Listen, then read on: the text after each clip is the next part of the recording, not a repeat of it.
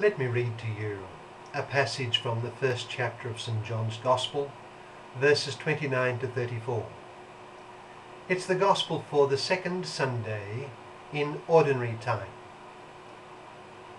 St. John writes, "The next day John saw Jesus coming to him, and he said, 'Behold the Lamb of God. Behold the one who takes away the sin of the world. This is he of whom I said, After me there comes a man who is preferred before me, because he was before me. I did not know him, but it is in order that he may be manifest in Israel that I have come baptizing with water.'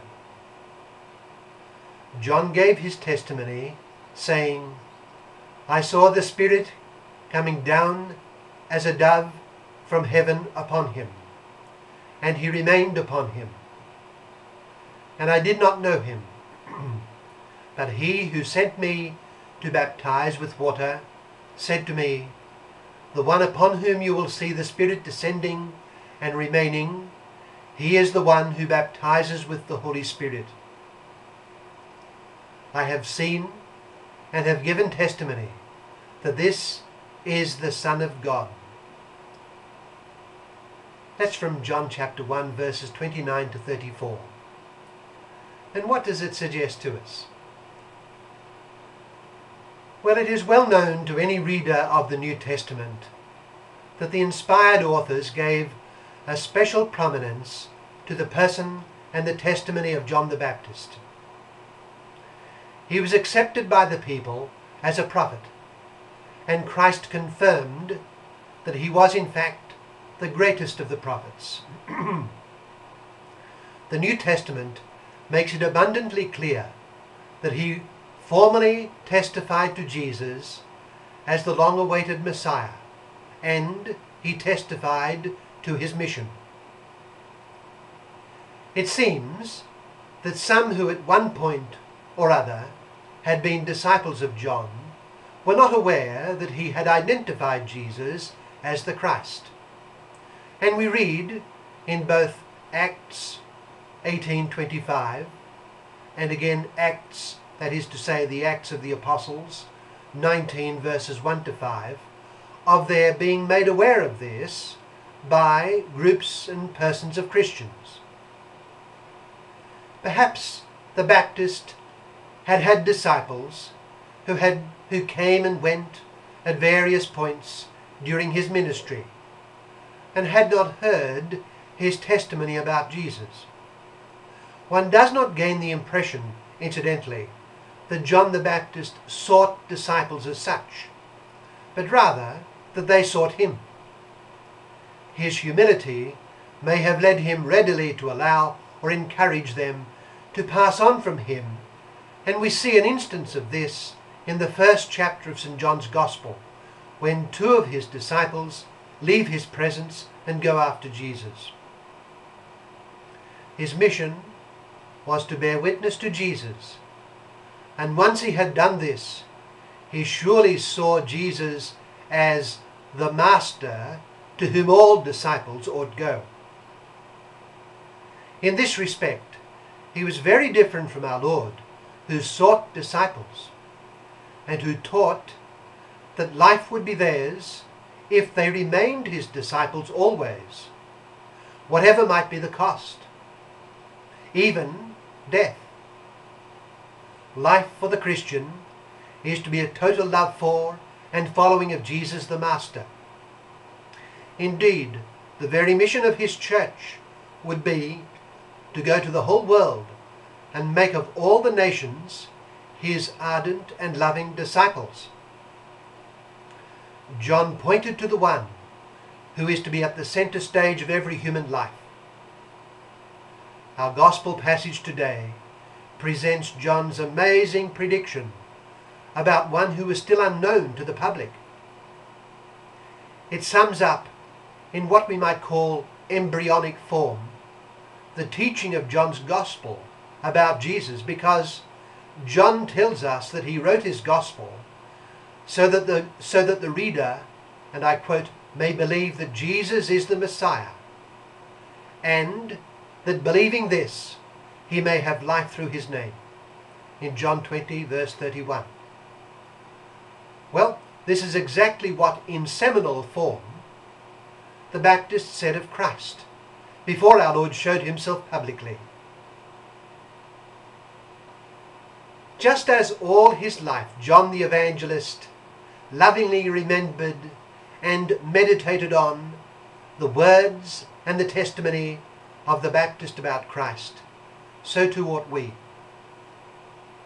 Let us think of the scene in our Gospel today of our Lord walking towards John the Baptist, and then the Baptist saying to a few of his disciples nearby that there is the Lamb of God. He would take away the sin of the world. What an extraordinary thing to say, said by a great prophet of one who was nearby and who was as yet unknown in a public sense. A statement made of no other person in the Old Testament to that point.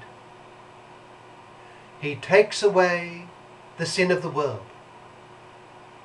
He is God's Lamb, hinting at the idea of sacrifice, a sacrificial lamb, a lamb of God, perhaps in the sense that God himself had provided the lamb. It seems to intimate the suffering servant of Yahweh presented in the book of the prophet Isaiah, and that this particular individual coming to him is all of that. The image of the Lamb of God contains in seminal form the doctrine that this man Jesus is the Messiah and the suffering servant whom God had sent to atone for the sins of the world by his sufferings and death, which in the event was death on the cross. It was an extraordinary light given to him, and for good reason did Christ state that John was the greatest of the prophets. But there is more. Not only is Jesus the Lamb of God, who as sacrificed takes away the sin of the world, but he is the one who fulfills the prophecy of the pouring out of the Holy Spirit on mankind. The prophet Joel, in chapter 3, verses 1 to 5, had prophesied that this baptism of the Spirit of God would occur. And John the Baptist now states that he saw the Spirit of God descending on Jesus, and that he had been told by God that he is the one who would pour out on others this baptism of the Holy Spirit. In seminal form, it predicted not only the redemptive sufferings of Jesus, but his sending of the Holy Spirit to mankind, which in the event would follow his resurrection and ascension, and which would be done by means of the ministry of his church, of which he is the head. To crown it all, John the Baptist solemnly affirmed that Jesus is the Son of God. As I say, in seminal form, and perhaps without realizing fully all the implications of his inspired prophecy that he received from God, John gave testimony not only to the doctrine of the atonement from sin, but to the doctrine of the Trinity, in speaking of the Son of God and of the Spirit who came upon him. Prior to our Lord's public ministry, the good news of Jesus Christ had been already intimated, and this good news would be made more and more public by our Lord himself. His redemptive death would be in witness to the truth about himself. Let us then embrace in our hearts the person of Christ and his truth, and then be faithful to it every day.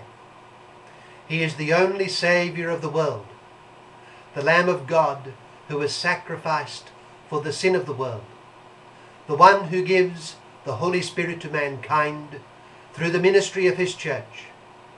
He is the Son of God and the Lord of Lords. Let us live for him and bear witness to him all our life, as did John.